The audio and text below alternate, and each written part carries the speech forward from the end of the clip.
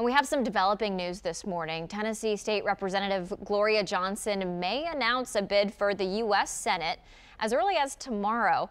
Our Tony Sloan is following everything leading up to this announcement. You may remember Representative Johnson catapulted to fame as one of the Tennessee Three who protested against gun violence on the House floor. So, Tony, what are you hearing from her office this morning?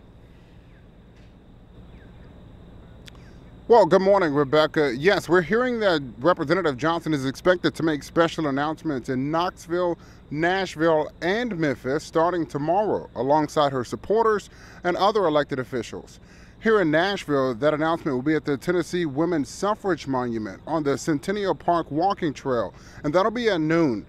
Johnson, she filed exploratory paperwork last month, which is that step that often comes just before officially launching a campaign. Now, this allows her to raise money for traveling and polling and other campaign-related work without formally entering the race. Regardless of if she plans to run for Senator Marsha Blackburn's seat, it is expected to be an uphill battle for Democrats. The state has not elected a Democrat to statewide office since 2006. 2020 Democratic nominee Marquita Bradshaw, a community activist and organizer for Memphis, has already declared her candidacy for the seat. Now, she won the nomination 4 years ago in a heavily contested primary, later losing to GOP Senator Bill Hagerty in the general election in a landslide. So curiosity is sweeping the state to see if tomorrow's announcement from Representative Gloria Johnson will be an official run for that seat.